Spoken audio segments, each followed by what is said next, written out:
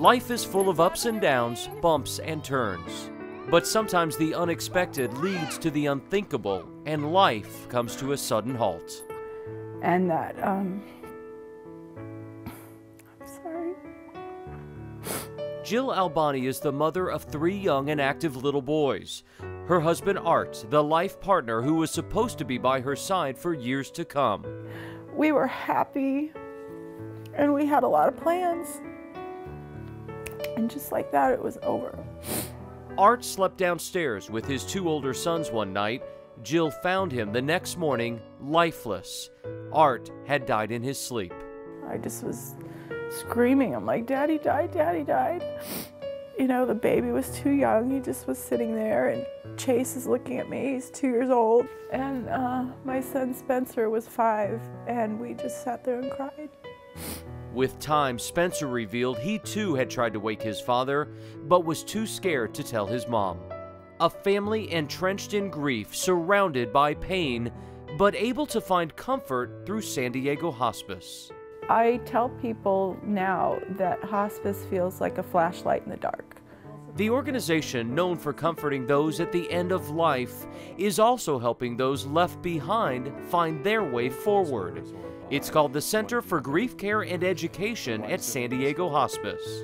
Our mission is really to relieve suffering, and when one has experienced the death of a loved one, they are suffering, and we are there to support them, walk with them through that process, help them through that journey, and support them in it.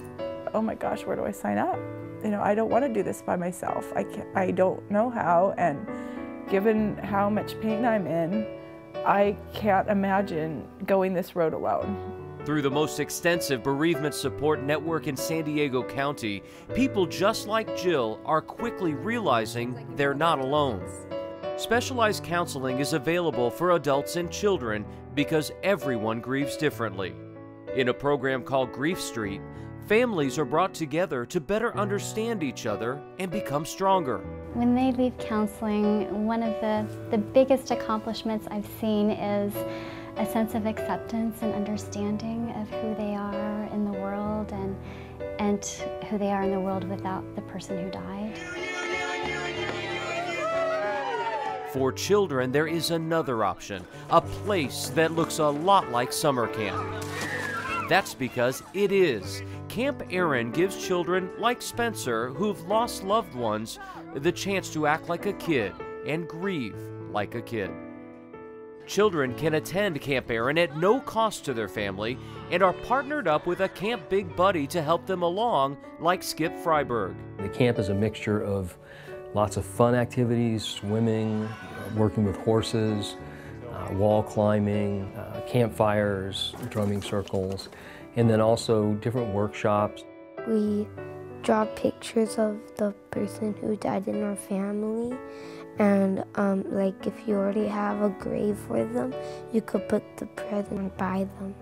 You might be a little nervous, a little shy to come in, and you really see them blossom. One of the things you hear kids telling us throughout the whole weekend is introducing us to one of their camp friends, their new friends, and saying, their brother died too, or their dad died too.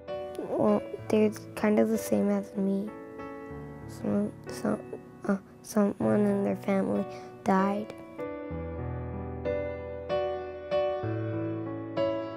I think it helps them to just know, okay, this is okay.